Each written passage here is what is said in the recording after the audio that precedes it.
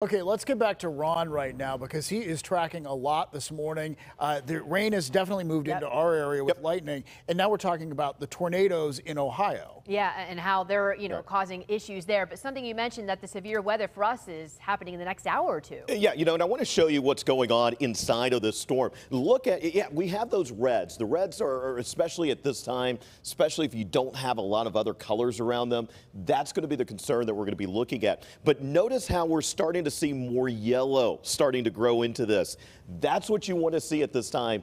That is going to be that heavier rain, but that's also going to take away a lot of the severe weather threat that's coming to the storm system. So just a little bit ago, especially with the red, it wasn't really around any yellow. Now we're starting to see it kind of connecting to the yellow. That's what you want to see. The severe weather threat, while it will still be there as the storm system comes through, it's going to be starting to be limited as it continues to work its way off to the east. A lot of lightning, though. These are what we call lightning storms that are developing.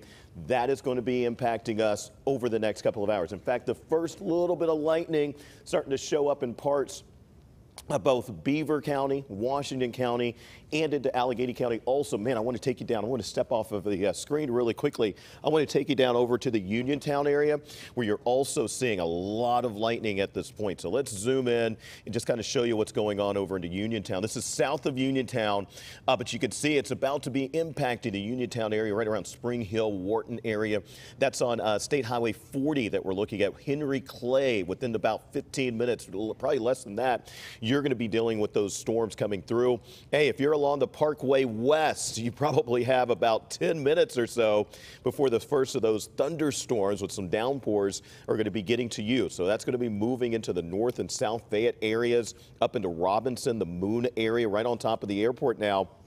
They're showing some storms that we're dealing with. What other communities are dealing with some storms? Hey, what about Newcastle? Right at Mercer County, you have a downpour there, right along I-80 that's going to be crossing 79 within the next 5 to 10 minutes. All of these storms, by the way, they are racing off to the east at around 35 to 40 miles an hour. So these are some fast-moving storms that are coming our way. Let's talk about the setup. We have a cold front off to our west. That's going to be pushing through at 1 o'clock. Once that happens, the rest of the day, we won't see any storms. Might see some snow, but you're not going to see any storms from that. But ahead of this, we have that. If you remember yesterday morning, I was talking about convergence at the surface. So we have winds coming together, divergence aloft.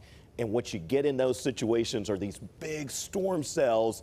A lot of lightning again. We got a line of storms stretching just south of I-70, but this is what's going to be moving in here. All right, I did switch. If you remember 30 minutes ago, I said I really don't like what the model was showing. I felt that it was a little off in some areas. So we've switched over to what we call the HRRR model, HRRR model. It's going to be better. It's going to show the storms around right on top of us at 7 o'clock. Remember the last hour I had the model, it wasn't showing the storms until 8. This is showing those storm cells right on top of us at 7 o'clock. By 8 o'clock, we start to see kind of a line developing from Newcastle over to the Cambridge area. That's going to head down to the south where instability is. So it's going to find that instability and it's going to start to move down to the south. So by 10 o'clock, we're looking at mostly rain showers at this point in Pittsburgh. Stormy conditions right along the state line with West Virginia. Cold front comes in.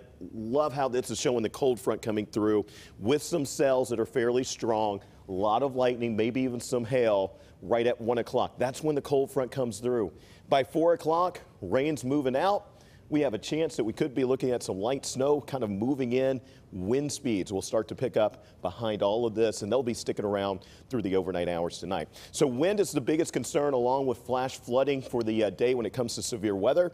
The wind speeds will be strongest at around 10 o'clock through around 1 o'clock as that cold front comes through. We'll remain gusty with our winds even behind the stormy conditions that we're looking at. Flash flooding, especially south of I-70, that's going to be the concern. Can't completely rule out both hail and a tornado risk over the course of the morning hours as those cells come through. Really, if we're going to see that, probably the next 2 to 3 hours with this next cell would be the most likely time for that. We could see it also with the cold front. All right, behind everything, the flood watch goes all the way up until 7 o'clock tonight. We're looking at 1 to 2 inches of rain coming in, being still possible. Could see some flooding there. Wind advisory last overnight tonight goes through 7 o'clock. I want to just quickly show you Somerset County, where you could see winds gusting maybe past 50 miles an hour there. Notice the peak time period. This is going to be between 5 and around 9 o'clock that we're going to see the peak time period for those strong gusty winds. All right, quickly, I just want to get to your forecast. 63 your temperature right now. We're likely sitting on our high temperature for the day. Temperatures are rapidly going to be dropping behind that front. In fact, by 7 o'clock, we're at 39, and I have us in the 20s for our lows today. That'll be hit technically just before midnight tonight. 36 your Thursday high, 51 on Friday. Then we start to warm up. In fact, by Sunday, hey, the weekend's looking fantastic. By Sunday, we're looking at a high near 70.